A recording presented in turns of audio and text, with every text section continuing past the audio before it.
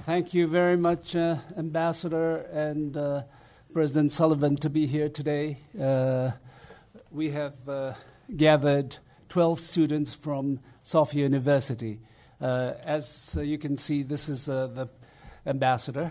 And next is President Sullivan of University of Virginia. And, of course, you all know the President Hayashida. I'm a professor of this university, Fujisaki, and I'll be the moderator here. This is a very special day today. We have ambassador and president here. You don't have ambassador of United States on Sophia campus every day, so this is first thing, very special. Second, this is right after G7 Iseshima Summit and President Obama's historic visit to Hiroshima, so this is very special. And third, usually if ambassador comes, it's speeches or lectures, but this time it's not only that.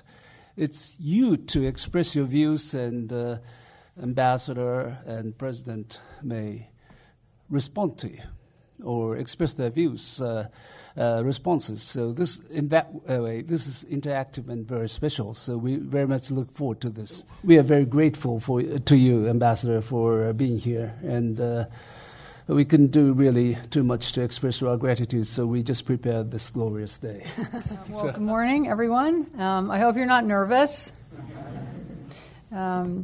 And thank you, Ambassador Fujisaki, for inviting us here today, Chancellor Koso, President Hayashida, and President Sullivan, and all of you. I think, as Ambassador Fujisaki said, often when I go to visit schools, I only hear myself. And so I really think it's important to hear what is on your minds, because as we just learned through the G7 process, there are so many issues that no country can solve alone, and that we really need the next generation to begin to take on. And so I know this university has a great tradition of international student exchange and bringing people together, bringing the world together. And I think that's really the most important thing that our world needs right now. So Japan did an amazing job hosting the G7, and the issues that Japan chose to focus on, whether it was women, healthcare, education, energy, climate, wealth inequality, are all central to the future. So I know that you've prepared some remarks, so I'm really interested in hearing them, and I hope that all of you have become interested in these issues and will pursue them by traveling, hopefully to the United States, hopefully to the University of Virginia, but really anywhere, and have some kind of practical experience as well as academic learning to meet others and figure out how you're going to help solve these challenges. So I'm delighted to have this opportunity to be with you and to hear your presentations. I'm very pleased to be here with Ambassador Kennedy.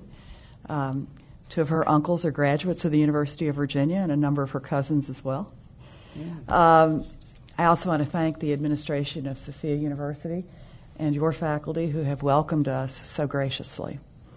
Sophia means wisdom, and I hope we have this opportunity to look for wisdom with one another. Hello, my name is Reina Yamamoto, and I'm third-year student from English department. Our group's topic is health in the developing countries, and we are thinking about it from three perspectives: water, medicine, and education. And as my suggestion of water, G7 should offer more financial support to train people in the developing countries capable of the safe water management. Hello, I'm Yusuke. I'm a senior student and belong to the Faculty of Economics. And my topic is how to decrease the price of medicine in developing countries. Reducing medicine price is necessary to improve access to medicine in those countries. So I have one suggestion. I propose creating a new international agreement that enforces pharmaceutical companies to put self-approval labels on their medicine packages, which are sold in developed countries. My name is Mayu. I'm a junior from Education Department, and I would like to hear your ideas about health education and its capabilities that people in both developing countries and developed countries can learn and improve their health. Yes, I think those are great ideas. I think that what you've identified as the ways in which the developed countries and the developing countries need to partner is really critical to solving healthcare challenges as well as in many other areas. And I think the global health security agenda that is something that Japan and the United States are both leading is a really important initiative where developed countries adopt developing countries and help them set up the infrastructure, clinics and education programs so that and send trainers in and receive nurses or doctors in training in the developed countries so that there's a real relationship that builds up and a real sense of shared purpose. Good morning. My name is Hannah. I'm majoring international studies in legal studies. And I chose the topic responding to health crises like Ebola because last spring I actually went to Ethiopia and I got interested in how developing countries can enforce human security in developing countries. Today I would like you to ask about universal health coverage. And I would like to ask you, what is your domestic policy regarding the domestic policy in the United States? How do you see UHC, such as compared to your national healthcare system? And how can the United States contribute to the achievement of UHC? Thank you. I'm Chikamasa. I'm a senior. I'm studying at law. And I chose this topic because I was in Bangkok last year, and we're the place that Zika virus is happening right now.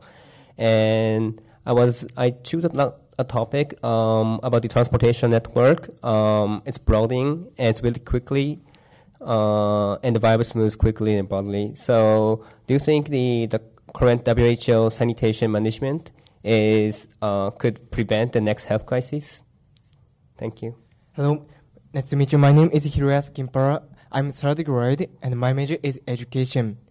So today, I think the appropriate education about health problem can lead to a better world, which doesn't suffer from the health crisis. You know, I think there's going to be a healthcare G7 coming up at the end of the summer.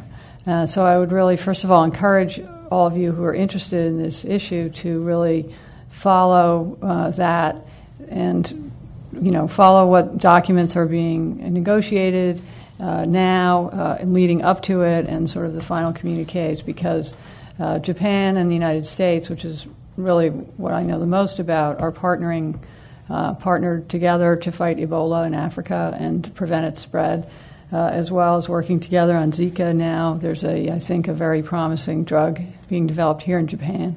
Can you tell us a little bit about any involvements that you have outside the classroom? We're going to be able to vote now at a younger age this year. Are you people interested in the election or just interested in the U.S. election? Can you tell us a little bit about, I know you all spend all your time in the classroom, but when you're not in the classroom, can you tell us what you read? Or do you read the newspaper or do you just read it on your phone?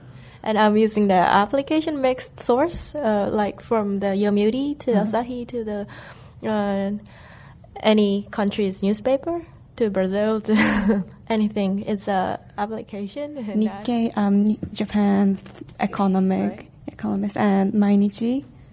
And in terms of foreign medias, I follow Twitter account of Washington Post and New York Times. So this group is going to just speak, so maybe you can express your views as well. I have a lot more questions. Yeah. So my name is Nozomi, and I'm a senior majoring in political science, and I'm very honored to be here today. So as a group of educational exchange and global citizenship, we would like to make a proposal to establish educational exchange program for high school students. Today, because of the age restriction and very expensive cost, only limited students have opportunity to join this kind of educational exchange program or studying abroad. So to support those students, I would like to make two proposals. The first one is to establish government-funded program, and the second point is to establish a UN scholarship fund, mainly led by the G7 countries. My name is Mayuko Jodai, and I'm a fourth-year student and studying Portuguese and international relations. And the first suggestion that I want to give is bringing the U.S. high school to Japan, and it's a real U.S. High school, like U.S. It's a school that the U.S. students are studying in the U.S. So it's a good opportunity. And the second one is establishing the Ministry of Education together with the U.S. government and the Japanese government. I tried to go study abroad in the U.S. when I was high school, but the procedure was not that clear. Hello, my name is Paul Wright. I'm a master's student here in the Department of Global Studies focused in Japanese studies. I wanted to address the topic of educational exchange as a focus or a focal point for global citizenship because I am a U.S. student studying abroad. I feel like this is right in my area of expertise. I think it's important that we increase the opportunity both in the U.S. and in Japan to provide opportunities perhaps for recently graduated university students to come to Japan to teach, not just through programs like JET, but also perhaps set up something through the G7, not just for Japan, but through all the G7 countries. Those are all issues that I've been working on, and my colleagues at the embassy also work on. I think obviously you've identified the challenge of learning about other cultures, and I think there's increasing demand for short-term programs, which make it more difficult to really obviously master a language, but at the same time, I think are an important bridge and introduction for students. So we've been working to simplify the process, and I agree with you. I think the Japanese government has made real commitment to making it more affordable and possible. Hello, my name is Saki, and I'm a senior student in the Faculty of Liberal Arts. Our group will be presenting on girls and women's education from three perspectives, the first being the perspective of developing nations, and the other two are the political and economic perspectives, and the latter two, the political and economic perspectives, will be focused on from the viewpoint of developed nations. I'm going to focus on the shortage of female teachers in relation to girls being uneducated. I realize that there are other factors behind the issue of uneducated girls, but I feel that if we increase the number of female teachers, we could have more or less a positive influence on girls' education. So my suggestion in increasing the number of female teachers to get more educated girls is to first educate girls separately from boys so that girls can properly gain education, and in the meantime, boys can learn about girls' rights to education. And then after that, gradual integration should take place into the same schools so that boys and girls can learn together. And this integration, I think, should take place after a fair number of female teachers comprise the number of teachers in the school. Hi, I'm Akiko Okamoto, and I'm a graduate student in the program of Global Studies. In G7 countries, although there are relatively equal opportunities in education between men and women, women continue to be underrepresented as political leaders. And I believe that education can play a role in empowering women in the political sphere. First, I think that the main obstacles to women's political participations are social norms and attitudes against women as leaders. So deep changes in social norms are necessary in the long term.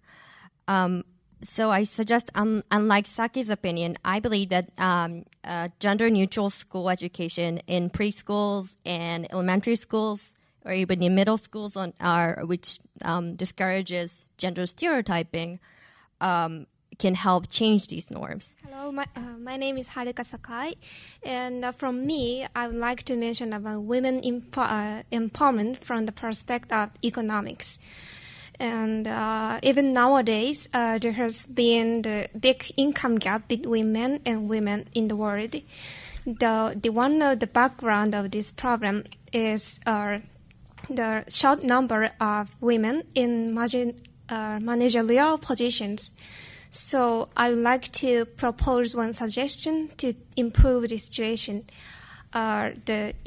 In terms of the collaboration between the U.S. and Japan, I would like to propose the one problem, the exchange program that female employees can, in both countries, can learn each other together, such as leadership skills, financial skills in companies.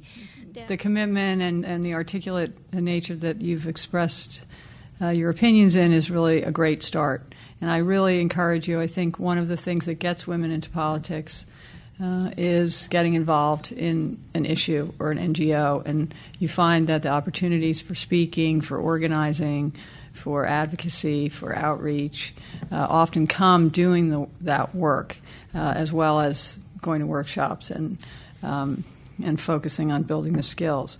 I think the women leaders, for example, Nancy Pelosi in the U.S., the first woman Speaker of the House, really got involved in politics. She had 5 children, and she was concerned about the safety of the air and water in her community in California. And so I think that one thing led to another. And so I think it's you can't start by thinking, I have to be functioning at the national level. You just think about, I'm going to change somebody's mind who's sitting next to me, and then I'm going to change, the minds of my 3 friends. And so I think that you build your own skills and capacity, and I think it's really important to pick an issue that matters to you, because then it won't be so scary when you have to speak up or get out of your comfort zone. Or in terms of economics, obviously there's a huge push here for and a huge need for women to advance, and I think companies are making the commitment, but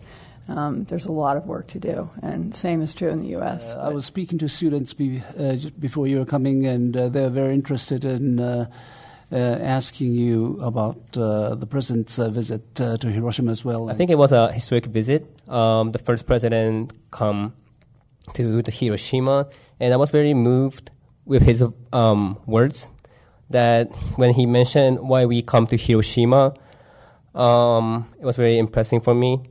And how do you think the president visited to Hiroshima from the U.S. side as an ambassador? And what could we do for a world free from the nuclear power and weapons? Thank you. And I read the whole speech of President Obama, and it was very moving and touching. And what do you expect both Japanese and American citizens in react to his speech and his visit to Hiroshima?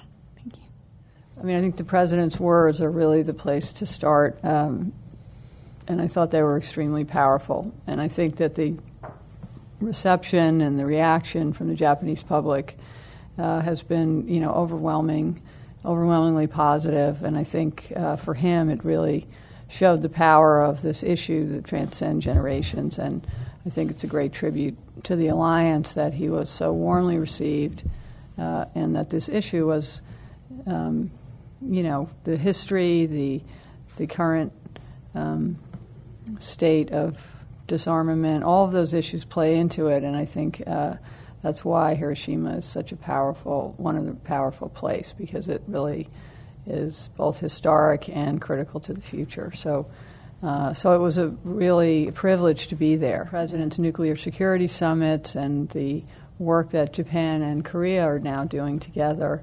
in the face of the threat from North Korea is really an important model of another kind of a more modern kind of reconciliation. So I think that the power of reconciliation was really the theme of his trip to both Vietnam and Japan, and I think that is something that our world really needs to see. And then as far as the issue in itself, it's a very complicated, difficult, scientific, technological, emotional, national issue that needs to be worked on all those fronts, and it takes real leadership to do it. And we have President Obama right now who is exercising that kind of leadership, but also, we need to see it in more places so that we can continue to make progress. I'd like Ambassador, President Sullivan, and President Hayashita to sort of make a very short comment on what they had as impression of today's discussions. Well, I think it's great. I really learned a lot from all of you. Thank you so much for the preparation that you did. I don't know if you're aware of it, but there were G7 Youth Leader Summit as well as High School Summit, and there was a youth declaration in Hiroshima also. So I think it's great that we need your generation of people in school to really take these issues forward. So I want to congratulate all of you and thank you for putting in all this time and effort, and I think some great ideas. So I will definitely be passing them on and talking about them. So thank you for this morning. Well, I very much enjoyed interacting with you, and I congratulate you for taking on big, difficult problems and thinking about them. And I want to encourage you to do that even after you've left school. It helps you be more informed citizens, helps you make a difference in your life, and you've already shown a willingness to do that. So I urge you to simply keep on doing it. Thank you for the hard work you've put in to get ready for this morning and for the useful ideas and suggestions that you've brought forth. I'm really proud of our students. And yesterday I joined the symposium organized by the Global Compact. The topic is SDGs, Sustainable Development Goals. And all the issues are involved in this United Nations project. And I was really impressed because at the symposium, the President John F. Kennedy's picture was there. And I heard that this project was started by him. And today, his daughter is here. So I really impressed today's discussion also. So thank you very much for coming and have a great discussion with us. Thank you very much. So thank you very much. I just want to know what I should be reading.